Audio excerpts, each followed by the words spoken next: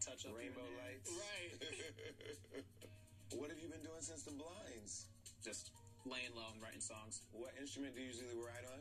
I really switch it up. I try to start with piano, and then I'll like go to guitar or bass. I only play piano, so I have no choice.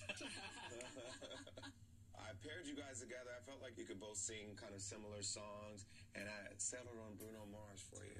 Are you into this? Are you feeling it?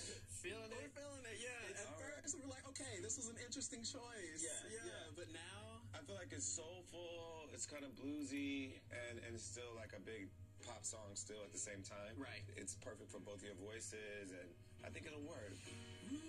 too young, too dumb to realize that I should have brought you flowers and held your hand. Yeah. Both of these guys have a great tenor range, which I'm always jealous of because I don't have it. Gene is a little more polished, and then Ronnie is a bit more stylized. I think When I Was Your Man by Bruno Mars is perfect for these two artists. Gorgeous. Really well done, guys. Ronnie, I like how much style you put on it. You made it feel like you really connected to it and made it your own. I love that. Thank you. For this song, I am definitely channeling all of my feelings from my first love. I grew up in Liberty, South Carolina, a very small town, like 2 or 3 stoplights, the church pretty much on every corner. I had never seen a gay relationship in person. I had no one I could look up to, no one I could call and ask for advice. I did make a lot of errors along the way, so I'm singing this song from a standpoint of, I hope he does right by you because I couldn't.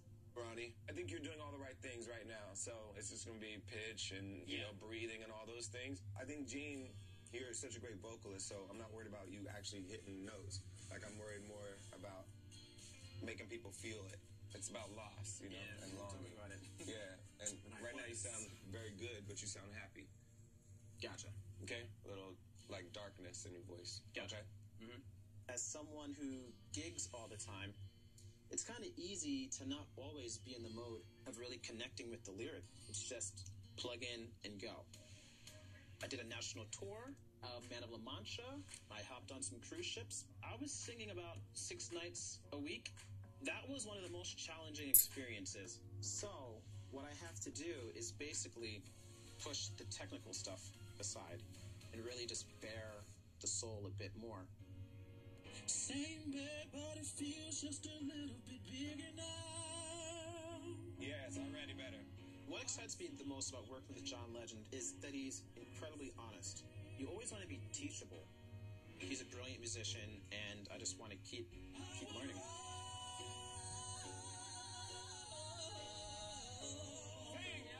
I think this is all going to come down to execution. If you do it the way you intend to do it and the way you're showing me you can, it's going to be beautiful. When the pressure's on, when the audience is there, when they're on national television, who's going to deliver? Dancing with another man. Who would you pick if